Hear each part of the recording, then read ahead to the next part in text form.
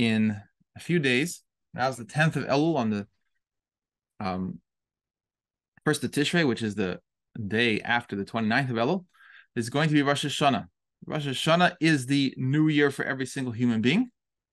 And it is the day of judgment of every single human being. And it's the day that every human being is got to know that he's created in God Almighty's divine image. This, the Lubavitch Rebbe says, is our responsibility to make sure that we are going to carry this out, that we are going to bring this to the attention of every human being. Rosh Hashanah, the new year, is not celebrating the creation of the world. Creation of the world was on the 25th of Elul. It's actually celebrating the creation of man. The first man was created on Rosh Hashanah.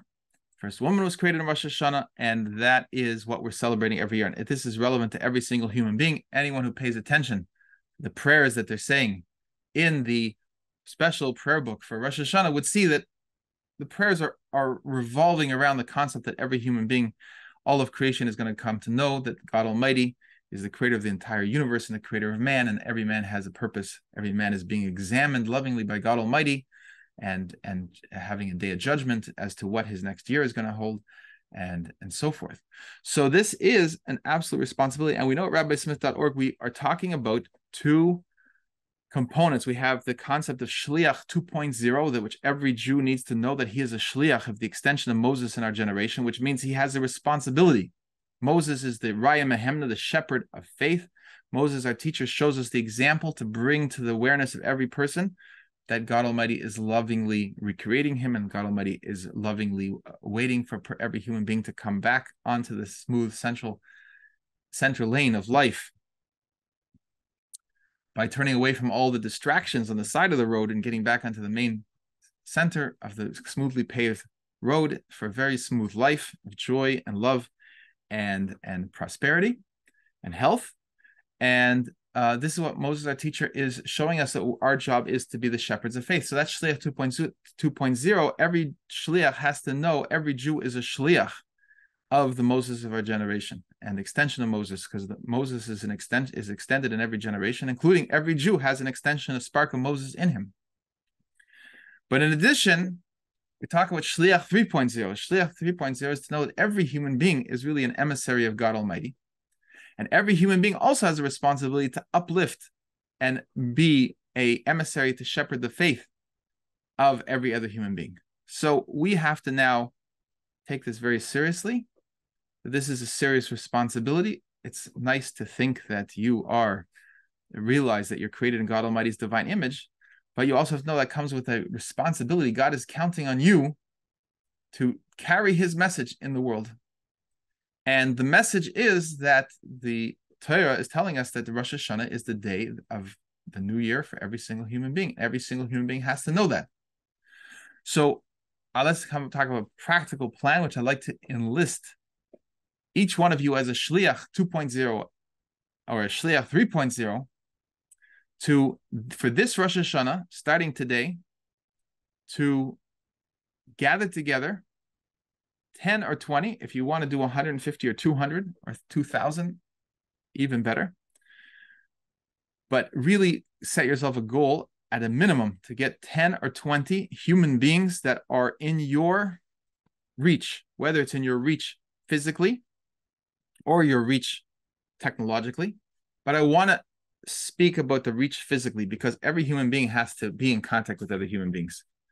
In your neighborhood, whatever your neighborhood is, whether it's one building based on you live in a big building, or whether it's one city block, or whether it's 1 mile, or if you live in some rural area, it could be 10 miles is your neighborhood.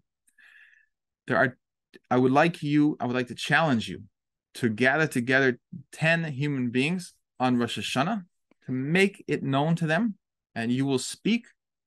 We'll talk about what you're going to say, but you already know enough based on what I said so far to be able to communicate to them the specialness of this day, and to talk to them. But this is Rosh Hashanah. Now, what I'm also calling on you to do is that as a preparation for Rosh Hashanah, gather in preparation for Rosh Hashanah these same 10 people, 20 people, 2,000 people together in an earlier day in the week before Rosh Hashanah, in a location that's you will establish, whether it's your home or a gathering place or a park, wherever you want to do it.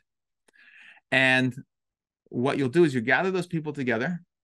You're going to let me know the date and the time, and I will, God willing, speak and bring these words of Torah and uplifting and connecting everyone to their Creator, and speak to that group wherever you are in the world. We have the technology to speak to everybody, and we will do that at the date and time that's convenient for your location. So that's what I'm making myself available the entire week before Rosh Hashanah, to be available to speak to the group that you gathered together. So I'm asking each one of you, already have people who've contacted me and told me the date and time that they're reserving community rooms in buildings and apartment buildings. They're gathering, finding a place to do this. And that this is the challenge. This is why I want to challenge you with this, because we have to move out of it's very nice to come to Rabbi Smith's learning, and you're going to sit and learn with me, and you're going to feel very good, because who doesn't feel good hearing that God Almighty loves you and He's creating you lovingly and intentionally every instant, and we have nothing to be afraid of, and we have certainty God Almighty has been taking care of us and will take care of us and will always take care of us, and all the things that we learn and all the learning that we do here at rabbismith.org. But to let it stay with yourself and feel good is only a starting point. God wants you to feel good. God wants you to feel tranquil. God wants you to be in a state of absolute ground in His oneness. But He also is demanding of us, and He's charging us with the responsibility to make sure that every other human being is similarly uplifted.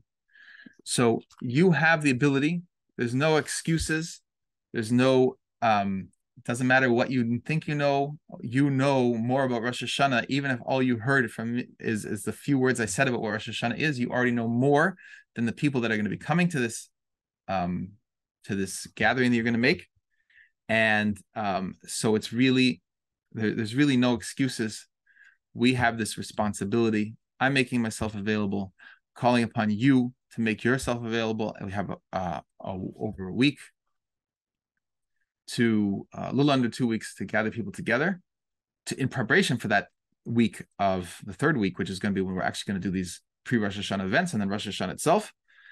Obviously, I can't speak on Rosh Hashanah to everybody because we can't use the technology on Rosh Hashanah, but you can gather people together if you have that you can use the same location. If there's a nearby synagogue that you can go and hear the shofar blowing, and use all kinds of options of what you could do. But at the very least, gather together and everyone be reflective on the fact that they take time out of their day on the days of Rosh Hashanah to reflect on and recommit themselves to a year of living in the understanding that they are created in God Almighty's divine image. So this is the challenge. I'd like to hear from everyone who's here. Email me, let me know the date and the time. And for the pre-Rosh Hashanah event, that I could come and be of assistance to you to help your group, uplift your group. And also let me know what you're doing on Rosh Hashanah. And then speak to everyone else who is usually here, speak to everyone else who should be here, and speak to everyone and also all of you who are watching this as a video later on, info@rabbismith.org. And that will be contact me with the information when and where I should be. I know where I'm going to be here, God willing, but your when and where, and we'll be with you and be able to speak and uplift every human being.